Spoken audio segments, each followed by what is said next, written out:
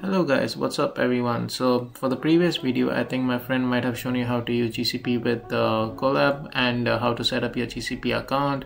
For this video, I'll be showing you how to use GCP with VsCode so that you can run your projects and homeworks using the Linux environment. So let's get started. First thing is you just need to open your terminal and just write this simple command to create a public/private key in your local machine. So that is SSH --- keygen space -t RSA space -b 4096. Press enter. It'll be generating your public/private RSA key pair, and it'll tell you to enter the file name in which you want to save the key. So for that, I just simply copy this bit and then just paste it and change the last name to whatever you want. I just add up IDL in the end. That's it. And then they tell you to enter passphrase. You don't need to actually write anything over here. You can just press enter and they'll tell you to re-enter the same thing. Just press enter again. That's it. Your basically your key has been created right now. Now the next step is to add the public key that we have created to GCP. For this step, you will have to go to the directory where the key was saved. Essentially, we know that already. It is in the .ssh file. So for that, we first write ls from our main folder, and we can see that there is .ssh folder on our main directories. So basically from here, just write cd.ssh. You'll be into the .ssh folder, and if you write ls, you can see the keys that we have created are over here essentially. Now to copy and paste our public key, we just need to write cat the key name, which is id rsa_idl.pub, and when you click enter, you get this super weird string, which we have to just copy the entire bit from ssh-rsa to till the user of your account, and then just press Ctrl+C, go to your GCP account, and like when you go to your GCP account, this is the first window that you'll be seeing, and then you just go to console, and when you go to console, just click not now. Over here you write on the search bar SSH keys, and over here we just need to essentially add our SSH key. So just click on this SSH key area and control paste it, and once you have done that, just make sure that you remove everything after add, including the @ sign, and make a double space after the two =2 signs, and then you can just essentially save the key. Saving, and it'll take a moment to be saved, and yep, it's successfully saved. So after creating our key and putting it into GCP, our next step is to basically create the instance. So we go over here and remove the SSH, and you can see basically in the popular searches area the compute engine section. If you cannot find that, just write compute engine, and yeah, just click on it, and it'll make you come to this page where it'll tell you to create the instance. So we just create instance, and over here it'll tell you to select your region and zone. So usually in the first try, it's very tough to always get correctly to get your instance working, because usually the region or zones are filled out most of the time, and you'll need to like keep searching for the zones and regions where it is not filled out. So for now, I will try US West 4 and US West 4B. If it doesn't work, we might need to redo it again with a different region and zone, but that is totally fine. We go to the machine configuration areas. In that, we go to GPUs, and over here NVIDIA T4 is usually enough for our assignments, homeworks, and projects. I have seen students use V100, so see over here V100, but if you see the cost of V100, it's like 1,295 per month, which is totally not worth it. So let's just stick with T4. Number of GPUs, we'll keep it to 1, and the machine type, instead of using standard, we'll go to high memory and use N1-4 with 26 gig memory. That will be enough for, I would say, all your homeworks and hopefully even for your projects, but that depends upon your project. So you click on it, you'll get your monthly budget. $325 per month, not bad I would say. And we just keep going down and we go to the boot disk area. We click change. The size, I would say I would recommend between 60 to 80 for most of your homeworks, 80 being a good enough thing for all your homeworks. And the version will change from Linux 11 to, let's say, Linux 10. I have seen people try doing the VS Code setup with Linux 11, but there are just too many bugs that keeps coming out, and you will end up just like removing your hair at that point. And so for that reason, I would just say stick with Linux 10. And we click select and we create. Now we just wait for it to be created. As you can see, this is my 4th trial actually to create it, but that's totally fine. It happens. You just need to figure out what's the best region and zone. So we just keep waiting until we see this works or not. For that, let's just give it a few moments. Usually you'll see a green color tick on the status bar, and you'll see an internal IP and external IP.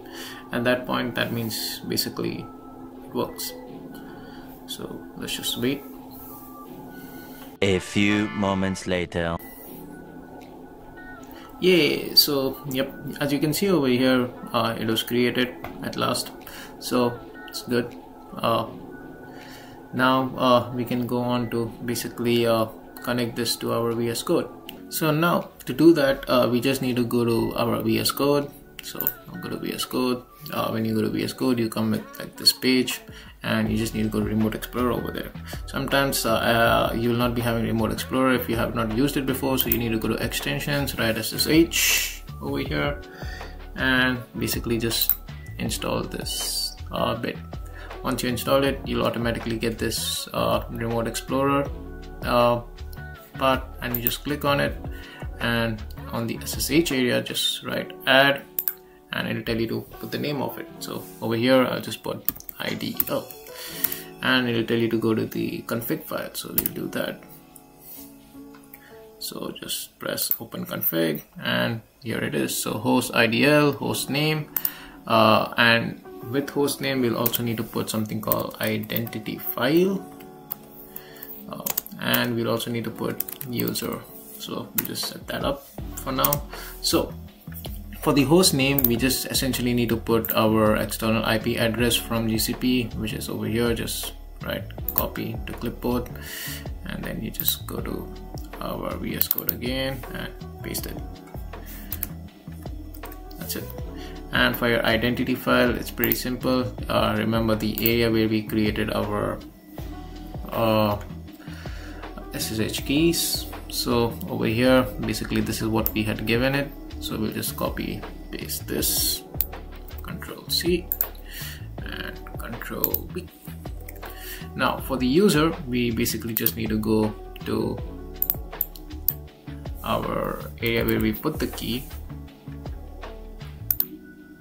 and see what's the user written over here. So it's written Syed A. I'll just write this, Control C and VS Code, Control V. Alright, and just make sure you save it and just refresh. You'll get the ideal host written for us, and that's pretty much it. Now we just need to go into it. For that, just click connect in current window, and it'll take you over there. So it'll tell you if you want to continue, just press enter and give it a few moments, and there you go. You are basically inside your instance with your VS Code. Now that we have accessed our instance in with the help of VS Code, now everything is pretty much straightforward. We just open the folder where we want to work. Usually I just put it in the starting directory itself, click enter, and you will reach this part. So basically now we just need to install what all packages we need over here. Just right over here, new file, we'll name it as setup.sh. So press enter, and we need to basically just copy paste our things that need to be set up over here. So for that, I'll be giving you a file as well, the setup.sh file. You'll just need to like copy this entire bit and paste it out over there, but don't forget to change your Kaggle username and your key, which you'll be finding it in the Kaggle's website. So just take this entire bit over here, Control C, go to VS Code, Control V, and once you have done that, you just need to basically run this. For that, I have already put my basically key and the username inside. Now I'll show you how to run it. Basically just go to terminal, new terminal, and from here just write sh setup.sh and click enter. It'll start setting up everything for you. It'll say, do you want to continue? Just write Y, and it will do all your setup for you. This may take around like maybe 5 to 10-ish minutes. So for that, we'll have to probably wait it out. A few moments later. Now after everything has been installed, we can just type up some few commands to see whether everything has been done properly or not. So the first thing we can do is type NVIDIA SMI to see if the necessary GPU packages have been installed or not. And when we click it, yep, so it looks like it's fine on that end, and we can check our Python version by writing Python 3.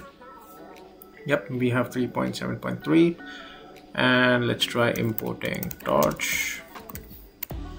Yep, it looks like the torch module has been imported. Let's try creating torch and tensor and try putting it inside our CUDA. So let's just put some random torch random tensor to CUDA and just click enter. It looks like it has been created, and let's see if it's done properly. Just write X. Yep, everything looks fine. So with that, we have essentially concluded what we needed for running the GCP with VS Code.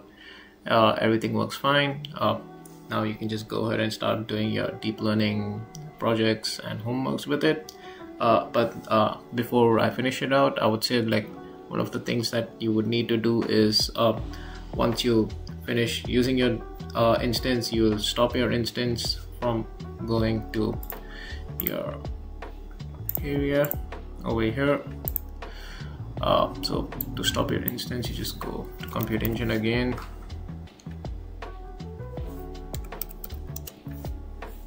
Just go to Compute Engine and press stop. That's pretty much it.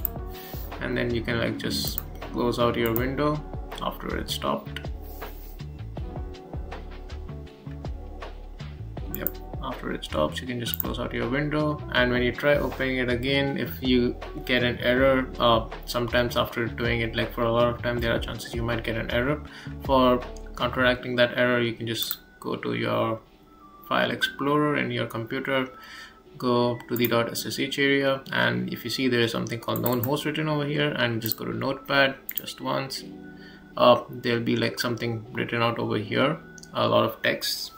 You would just need to like clean that out, like completely remove it, and then just save that host area and close it, and then try it again. That will essentially like help you get rid of that error. Yep, that's it. That's all I had to say for the video. Hope you guys enjoyed doing your deep learning experiments. Thank you.